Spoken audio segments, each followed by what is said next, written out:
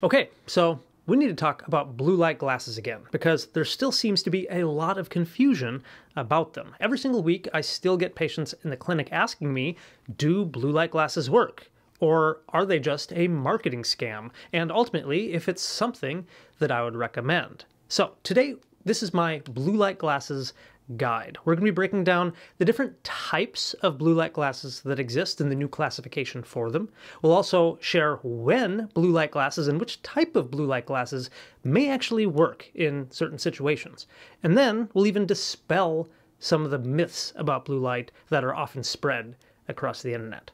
So blue light is part of the visible light spectrum, right? That is why we can see the color blue. It is a short wavelength, high energy type of light, and it is everywhere. It comes from the sun, it comes from our digital screens like our computer screens, our smartphones, our laptops, but it also comes from our indoor LED lighting, right? Whether you are using lights at home or in the office, this blue light is emitted from everything. These devices are known to emit a higher peak or higher intensity of blue light versus other visible wavelengths. And so there's this concern that this could be either causing problems with eye strain, with sleep disturbances, or even potentially cause long-term damage to the eye. And so then companies naturally came up with a solution, blue light glasses or blue light blocking glasses. So here's the problem, is that until recently, there was no standardized way to classify blue light glasses. Anybody could go online and buy a $20 pair of just blue light glasses on Amazon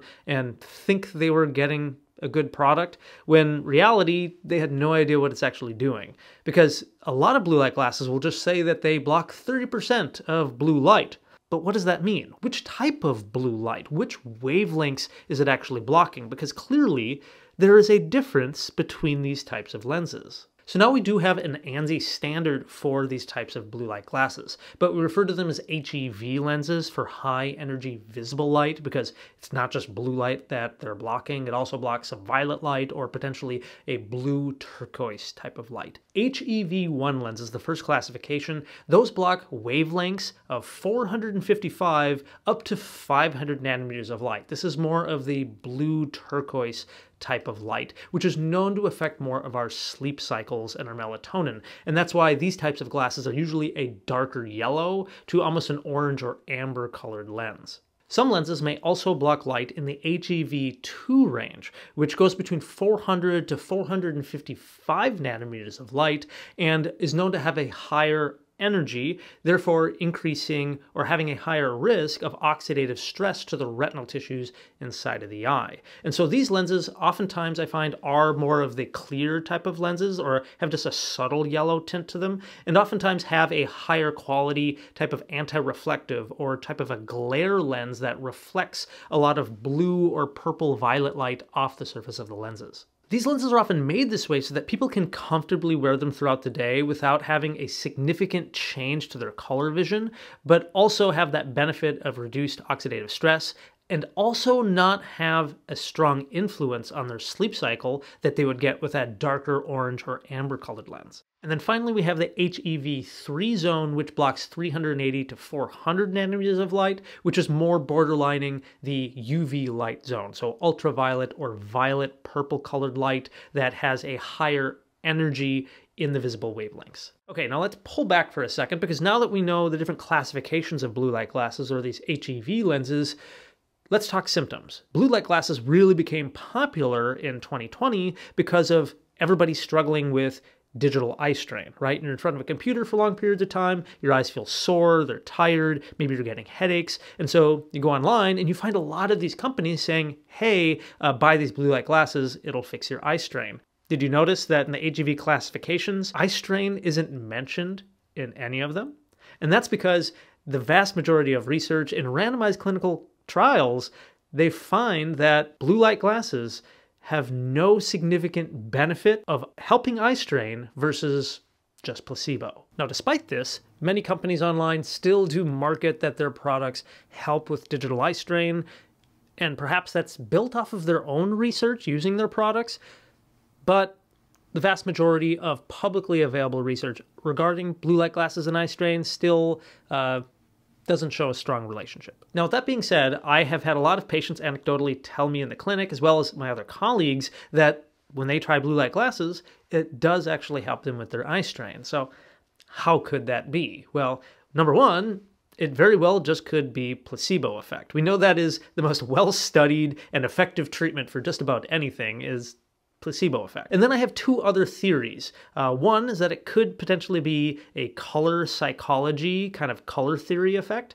because we know that if you're wearing these type of glasses and everything looks subtly more yellow, that may have kind of this yellow, warming, kind of calming effect. In fact, that's why they paint a lot of kind of walls in office buildings kind of a subtle yellow color, because there is a sort of calming, tranquil effect. Or perhaps it's because a lot of blue light glasses, again, have an anti-reflective or anti-glare coating on them. And some people may just be, in fact, sensitive to glare from their screen. However, I will say that if you're somebody who spends a lot of time in front of a computer screen and has problems with eye strain, the vast majority of research shows that eye strain's actually related to dry eye issues because we tend to not blink as often in front of screens, and that's where the new Wink eye serum from Tear Restore, today's video sponsor, comes in. Now, if you haven't heard of the Wink Refreshing Eyelid Serum yet, this is a cooling eyelid serum that's been specifically designed for screen-heavy days. It contains not only natural cooling plant extracts, but also it contains hyaluronic acid, niacinamide, and some caffeine, which are all known to help with the appearance of dark circles and under eye bags. And when applied to the eyelid skin, the vapors of the cooling plant extracts stimulate the eyelid and the eye to blink more often. And again, most of us don't blink enough when we're in front of these digital screens. And it does this while not only hydrating the eyelid skin, but also without any irritation. The effect lasts up to 2 hours and is safe to reapply before work, before gaming, or just long hours in front of the screen. I even know some dry eye specialists who are now recommending this for some of their patients. If this is something that's new to you and you'd like to check it out, learn more, you can find more information out on the Tear Restore website. It's also available on Amazon. Otherwise, huge, again, shout out and thank you to Tear Restore for being such an amazing sponsor and supporter of this channel and helping us drive our mission of delivering better eye health education for everyone. Now let's get back to talking about blue light glasses, because what if you're somebody who doesn't struggle with eye strain in front of the computer, you're just somebody who's more concerned about your sleep cycle and optimizing your sleep cycle in the evenings. Then getting a darker orange or amber colored blue light glass may be able to help. That is because inside of the eye, there is a specialized cell called an IPRGC, or intrinsically photosensitive retinal ganglion cell. And this cell inside the eye does not communicate or have a role with eyesight. It doesn't help you recognize letters on the wall. It instead just receives light and communicates that to the brain to help regulate things like your sleep cycle, your alertness, and some other roles. And that cell happens to be most sensitive to light of around 470 to 480 nanometers of light, which happens to be in that HEV1 zone. However, not every brand of blue light glasses have adopted the new ANSI standard or HEV classification just yet. So something that I look for when I'm evaluating blue blockers is I look for the amount of wavelength that they are suppressing. For example, this company on their website thankfully does say what percentage it blocks at the 455 nanometer zone, which happens to be the cutoff for the HEV1 zone. But as a general rule, you can even see here that the more yellow or orange the lenses become, usually the more HEV1 or higher wavelengths of the blue-green light will it kind of block out. So this is where blue light glasses could actually help somebody. If somebody is struggling with their sleep cycles and wants to try everything they can, then perhaps these would be something to try. But if you are somebody who is struggling really hard with your sleep and you're thinking about getting a pair, I have some other thoughts of things just to consider too. Number one is that usually wearing these types of blue light blockers all day long, not recommended, because wearing these types of glasses could ultimately throw off your circadian rhythm the other direction, because getting blue light into the eyes is actually stimulating and helps us be more awake and alert, especially when getting blue light in the early mornings and throughout the day. Two is know that most digital devices now have a blue light filter mode, where the screen will turn to a darker orange color in the evenings to reduce the blue light. Also, just holding these devices further away from your eyes also dramatically reduces the blue light exposure. And number three is to remember it's not just your digital devices that emit blue light, but your indoor lights do as well. And it's not just blue light that stimulates your eyes. All forms of light can throw off your sleep cycle. So in the evenings, it's best to try to dim your lights a little bit. Also be aware of your bedtime, try shutting off your devices, and try to do activities that are less stimulating. Even considering sleeping with like an eye mask, perhaps, because then it blocks out all light. So what about the blue light blockers that don't help with your sleep? These are instead the lenses that are more clear or just slightly yellow, or would block more of the HEV2 or 3 zone. Because I have a lot of patients who every week ask me if staring at the computer screen is going to ruin their eyes.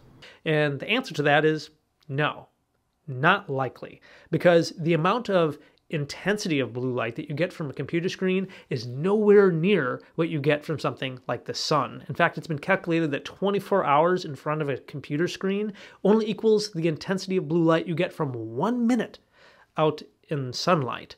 And with that being said, there are research studies that show an association that people who spend more time in sunlight do have a higher risk of some aging eye diseases like macular degeneration, for example.